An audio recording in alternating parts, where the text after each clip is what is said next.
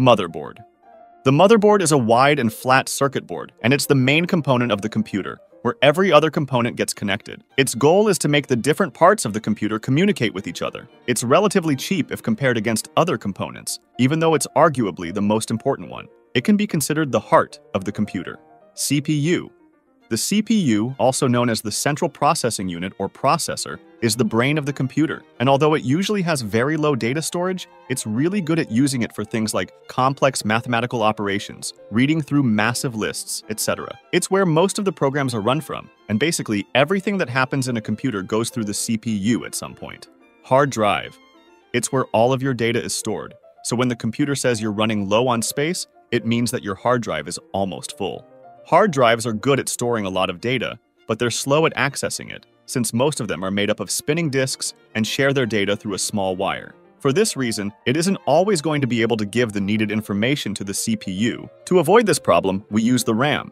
The RAM stores data, just like the hard drive, but with much less space available. The good thing about the RAM is how fast it can access information, making it useful to quickly communicate to the CPU the information that would take too long for the hard drive to access. Every time you see a loading screen in a video game, it's because the CPU is taking the needed data from the hard drive to the RAM, so it can access it much more quickly when you're playing. The RAM is connected through a long, thin stick instead of a small wire like the hard drive. One thing to remember is that you can't permanently store data on the RAM. It's a short memory system, and every time you turn off your computer, the data on it gets wiped. SSD. The solid-state drive has the same goal as the hard drive, but it's faster and more durable. It's a newer technology, and in some computers, it's used with hard drives or completely alone. It's also usually more expensive. Graphics card.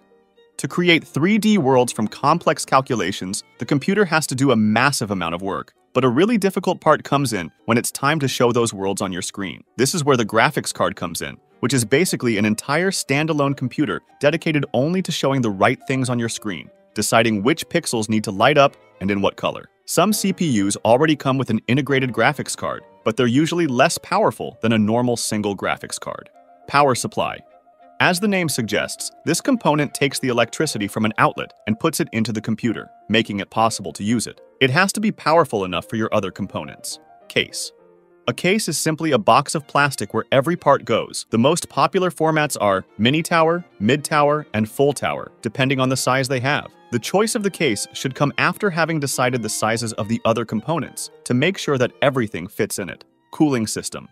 Some areas of the computer, like the CPU and graphics card, generate a lot of heat and would fry every other component and themselves if it weren't for a cooling system.